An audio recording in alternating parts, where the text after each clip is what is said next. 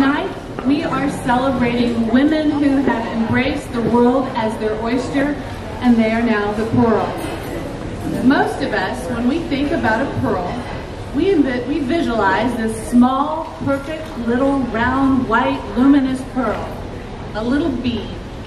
But the truth is, pearls come in all colors and all shapes. Byron mentioned earlier that the pearl is formed when there is a piece of grit or grain, and over time, it becomes beautiful. Sometimes, and most of the time I'd have to say, on a pearl, you don't get to see the grain or the grit, or in human cases, the trial or the tribulation, because we hold that inside. But once in a while, nature decides that the grit or the pain that caused that beauty will be exposed to everyone. When we received our nominations this year for Women of Distinction, there was a very precious pearl that was presented to us. After we read about her, we did some investigation, we did some interviews of people that she has influenced and helped. And for the first time we decided that because of this pearl and what makes her this pearl, we would like to present the Courage Award. So please welcome back Congressman Byron Donalds, who will present the Courage Award.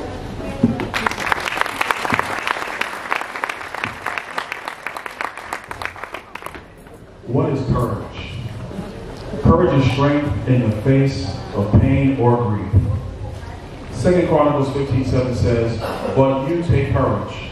Don't let your hands be weak, for your work shall be rewarded." After this pearl was presented to the women of this nation, they decided to interview people who had worked alongside her. Here are some of the highlights. Her beautiful smile lights up a room. She is her husband's rock. She makes every moment of life matter. She is delightful and genuine. Her spirit transcends hope, faith, perseverance, toughness, tenderness, and kindness day after day after day. The very first time I met her, she exuded a persona of sweetness that permeated those around her. Even though her extremely challenging health struggles, her sweet spirit continues to bless those whom she comes in contact. Anyone who meets her always walks away wanting to be a better person. Thank you for your shining spirit. Her tenacity flies in the face of the medical conditions she lives with. Her benevolent spirit brings calm to others' stormy sea, filled with the uncertainty and frustration dealing with her own medical and science condition. She refuses to displace faith and hope. She has been a valuable supporter of our fire control district for many years. She served as a member of the Community Emergency Response Team, where she worked to help educate the public on disaster preparedness and assisted with many community events held at the fire district. She, along with other members of CERT, volunteered their time and efforts to help keep our community safe. In addition to her work with CERT, she has been extremely faithful in her adherence and participation at the meetings of the Board of Commissioners for the district. It is always a pleasure to see her at meetings, and her input and dedication are much appreciated. In short, she is one of those rare individuals who make a difference in their world.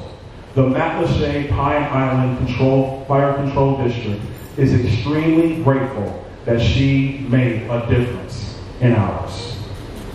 About 3 years ago, her life took an abrupt change when doctors informed her that she had a rare disease called Huntington's disease. Huntington's disease is a fatal genetic disorder that causes the progressive breakdown of nerve cells in the brain.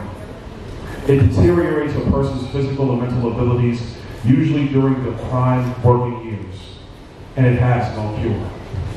Although drugs, physical, and speech therapy sometimes can control the symptoms to a point. However, the reality is, eventually the person will be unable to swallow, walk, or talk. It also has a severe effect on the mood and mental capacity. Rather than shrink back from life, this courageous woman of this nation chose to embrace the world and make a difference in the time God has granted. she also chose to wrap herself in the one thing that matters most, the one thing that is the only thing you can take with you when you depart. And it also happens to be the greatest thing you leave behind: love. Love for her friends, love for her community, and the love for the man who chose to marry her. It is my complete honor tonight to present the Woman of Distinction Courage Award to Miss Darlene Solar.